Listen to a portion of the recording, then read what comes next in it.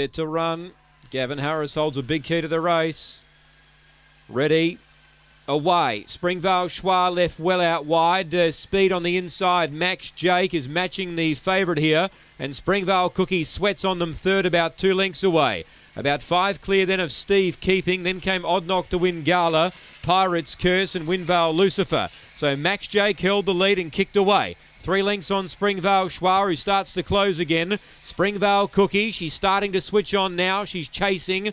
3 lengths to Steve Keeping running on as well. They're clear of Odd Knock to win Gala. Max Jake grabbed by Springvale Schwa. Cookie's coming though. Springvale Cookie a length away running on. And Steve Keeping rattling home as well. Springvale Cookie's after Springvale Schwa. They drive. Schwa beats Cookie. It's Springvale Schwa from Springvale Cookie. Steve Keeping third, then Pirate's Curse.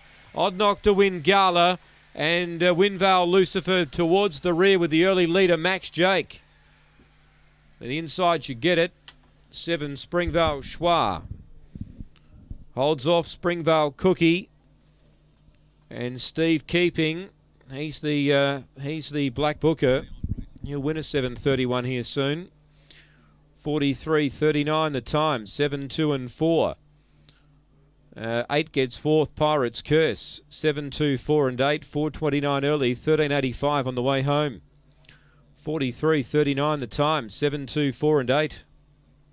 Half ahead the winning margin by 3 lengths. A half ahead by 3.